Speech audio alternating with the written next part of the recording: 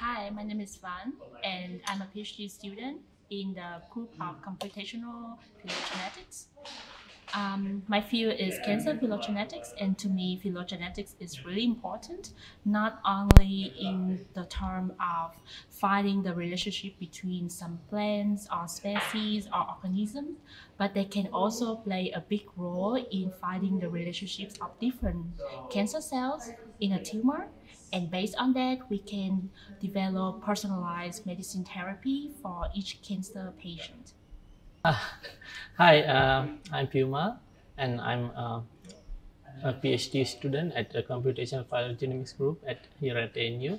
And my work is like mostly in the intersection of computer science and biology. So I'm working on efficient algorithms for phylogenetic dating, especially to speed up phylogenetic dating, because since we have like a lot of huge data sets now, so we can speed up algorithms to help scientists to like um, do phylogenetic dating pretty quickly. Yeah, that's my research.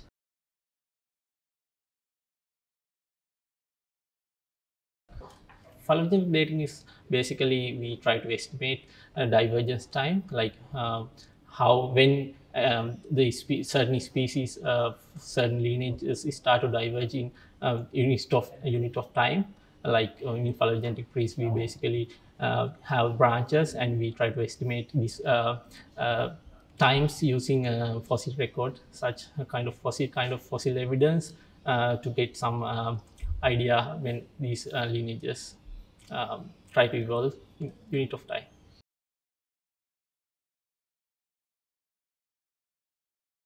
From my perspective, the data is being collected really well right now thanks to the biologists, and we can take like a slice of any cancer types, and from there we can try to find the sequences of that cancer cells, and it can be either like some protein sequences or DNA sequences, and based on the phylogenetic models, we can partially already, I mean, it's not optimized yet, and we can also like infer a phylogenetic tree between these cancer cells, but the optimization part depends on the work of humans.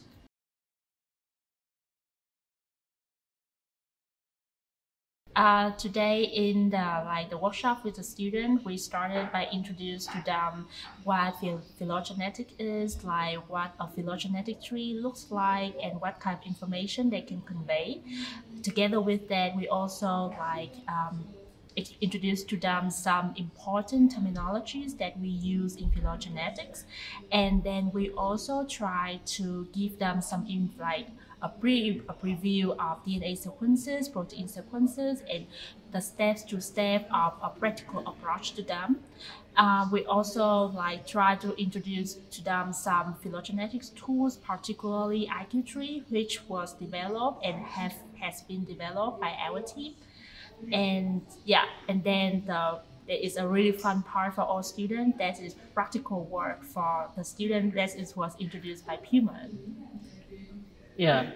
So in the practical approach, like we mainly use three softwares, like a kind of software to whole mega to visualize the alignment, and then students we gave insight in student how to use IQT like softwares, like pretty accurate softwares, and how to get a phylogenetic tree from starting from a DNA sequence, and then how to validate, how you can get like branch support estimates to check whether how accurate the phylogeny, and then they get the output from the IQ3 software and then visualize it. Like then they can get some insight how to actually use the software to why we need to use the software to get a phylogenetic tree. So that's the basic idea in phylogenics that today we did in the workshop. Yeah.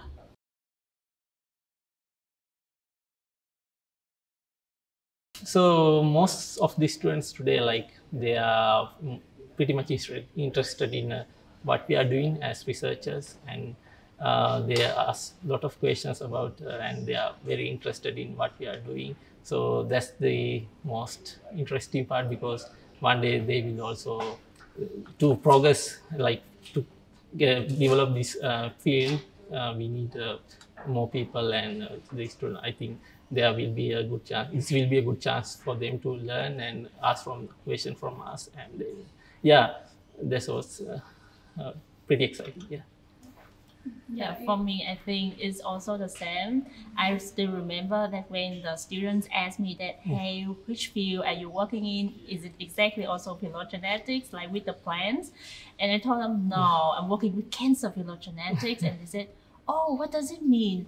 And I tried to explain more, and they were like, oh, yeah, that's so cool. So it means that phylogenetics can also be applied with other species, other type of data.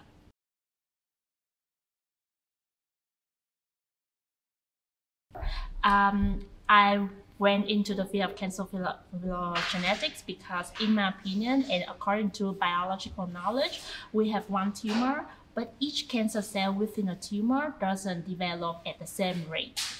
Some of them can have like a faster rate. They turn into the cancer cells in stage 4, like the last stage of like when the cells are dead.